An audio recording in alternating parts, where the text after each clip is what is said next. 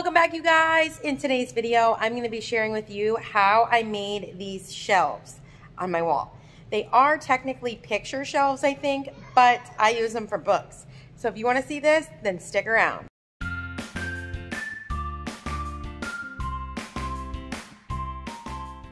If you're new to my channel, hello, welcome. I'm so happy to have you here. My name is Sarah, and I'm a homeschooling mom to 5 kids, ages 10 and under. And on this channel, I love to share content on homeschool, motherhood, DIYs, and faith.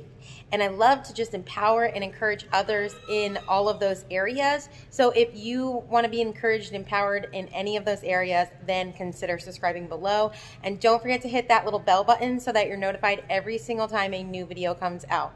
All right, so let's get started.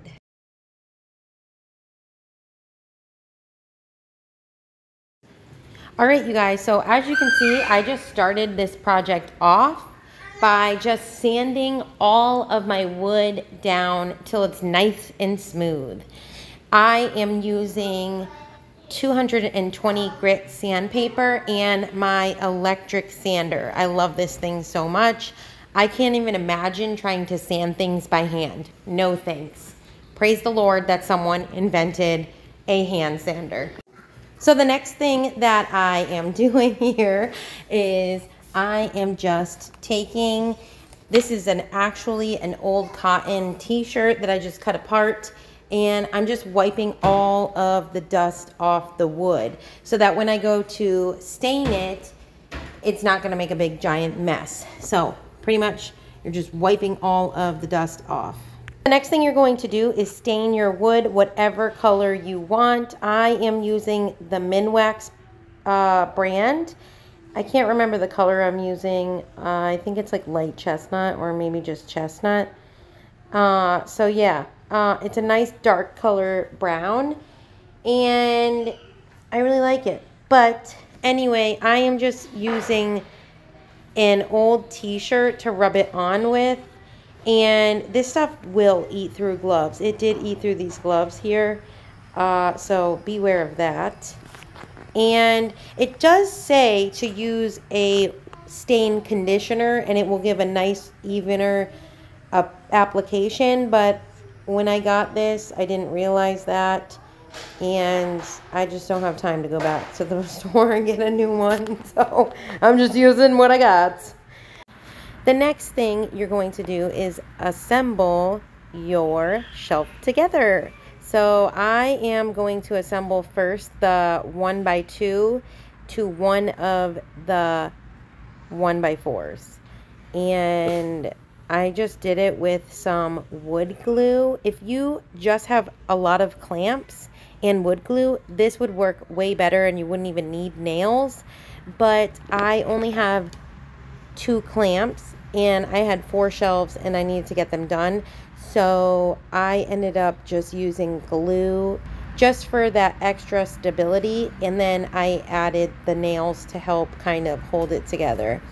So you don't need the nails if you have lots of clamps or if you just make one at a time, whatever. But I'm using both glue and nails. And I used 5 nails. So I used 1 in the middle, 2 on either end, and then 1 in between each of them, if that makes sense.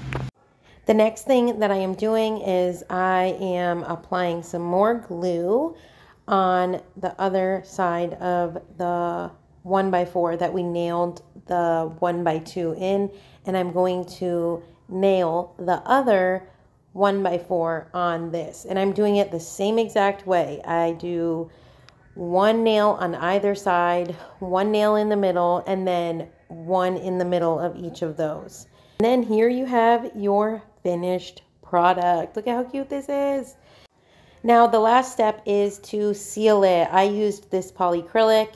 It's about $20 for this size can, and it lasts a long time. I've gotten the smaller cans before, and they just don't last as long. Like the really small can probably lasts me like 1 to 2 projects, whereas this has lasted me so long. I have sealed so many things with this, but I really like polyacrylic.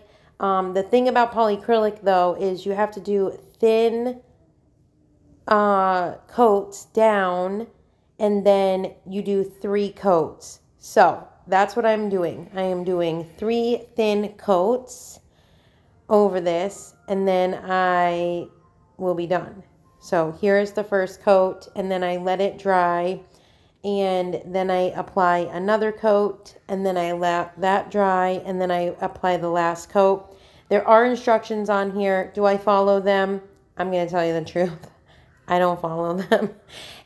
I think it tells you to even wait 2 hours in between coats. I don't have time for that, so I don't do that. And I think it also says to sand in between, and I don't do that either. I just don't have time for that. I have 5 kids, so I don't have time to do this. And this would take me so long to do one project. If you want it to be really nice, I guess you could do exactly what the directions say. But I'm going to tell you what, I don't, and mine comes out great. All right, you guys. Well, obviously you already saw the final product from the beginning of this video, but here it is, the final product. If you guys enjoyed this video and making these shelves with me, then please be sure to give this video a thumbs up. It does help my channel when you guys like and comment.